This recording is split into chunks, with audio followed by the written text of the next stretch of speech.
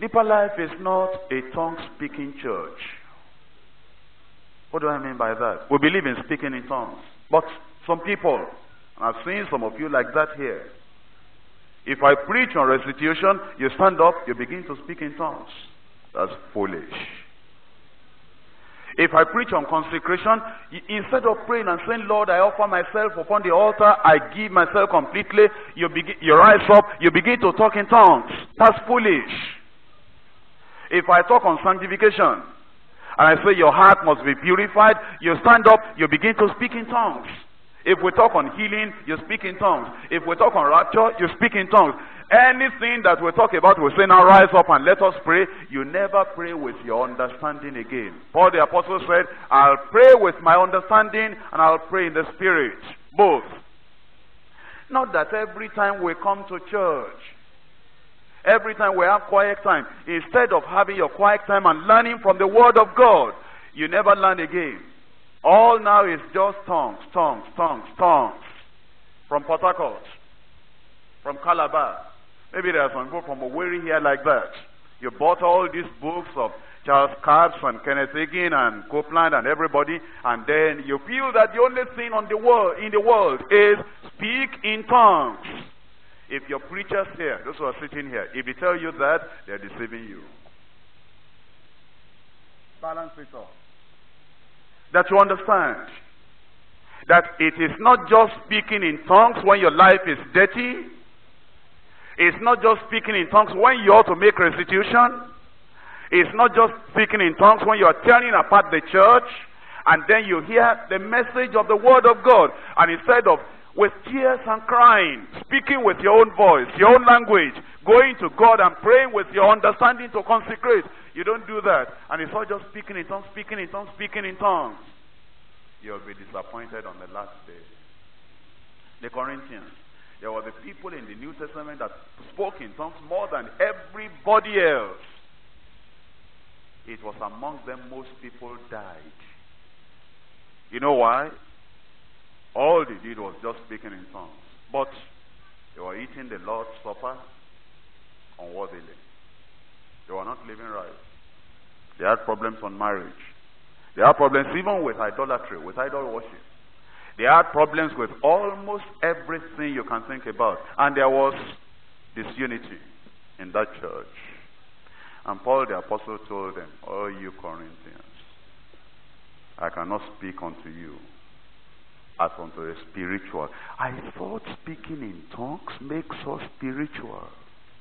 No, you are not spiritual, because you speak in tongues and you get angry. You speak in tongues and there are people you cannot forgive. You speak in tongues and yet you cannot control your body. You say, well, this temptation after women is always bothering me, and yet you are speaking in tongues. You are like the Corinthian church. You are not solid. You are not firm. You are not steadfast.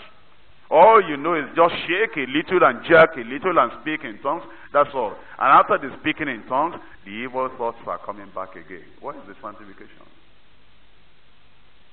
Two sisters speaking in tongues in the same house, they cannot live together. They cannot sweep the floor of the place they are living together, only speaking in tongues. You open the Bible, you read, you don't understand. While you are having quiet time, you sleep. When you sleep at quiet time, when you wake up, you begin to rattle out in tongues. Who are you deceiving, by the way? The devil is oppressing you and tormenting you and driving you apart. You don't have victory over sin. You don't have victory over evil thoughts. You don't have victory in your language, in your conversation. You exaggerate, you lie. You talk too much. There's no control, no self-control. The fruits of the Spirit are not there. And yet speaking in tongues, speaking in tongues, speaking in tongues. Who taught you that? You heard that from me before? Never. It's Deeper Life Bible Church. The whole Bible. Not just speaking in tongues. The whole Bible. Not just healing. The whole Bible. Not just miracle. There are people now today in Deeper Life that say miracle, miracle, miracle. What's miracle? What do you know? What do they call miracle? The greatest miracle is being born again. And they don't have that miracle. All they are having, they come. I praise God. I came last Friday. I didn't have any 5 kobo on me. And when I was going out, God gave me 5 naira. And so what? My friend, go and sit down.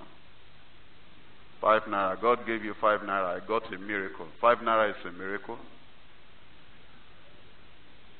When I came last Friday, before I came, I was going to toilet, and then I came. They mentioned my problem, and after that Friday meeting, I didn't go to toilet again. Praise God, I have a miracle. Go and sit down.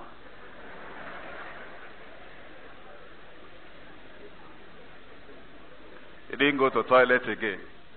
Still smoking and drinking. He's got miracle. His life is not changed. Got miracle. Still beating his wife, got miracle. Still stealing in his place of work, he's got miracle. Tell them to sit down, let's preach salvation to them. That ye must be born again. That's a miracle. That's a miracle.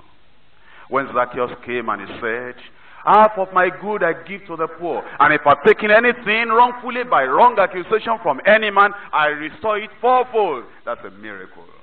When that armed robber, when he changes, and he gives himself, and he says, Lord, all that I've stolen, I'll restore everything. That's a miracle. But the covetous people, they come and they get more money. That's no miracle. But the people whose lives are being changed, the people who are giving themselves to the Lord, saying, oh Lord, here am I lay all on the altar. I consecrate everything. The people that will say, as members of the church, here I am. I'm a member of this body of Christ. I don't care for persecution. Though he kills me, yet I will trust him. That's a miracle. People that will rise up like Esther. If I perish, I perish. If I lose all my friends, I lose all my friends. If people hate me, that's all right. What I will do for the rest of my life is obeying the Lord in every detail of the word of God. That's a miracle. But 5 naira. Headache. If that's all the miracle you've got, I don't think we'll meet in heaven. It's a miracle that touches the heart and touches the life. That's why we call this church Deeper Life Bible Church. The whole Bible. Therefore, as you are going out from today, go back home. Make wrong things right. And if all you have been preaching is half gospel, 1/4 gospel, 1/10 gospel, preach the whole thing. Teaching them all things whatsoever I have commanded you. Before the last message, rise up and let's pray.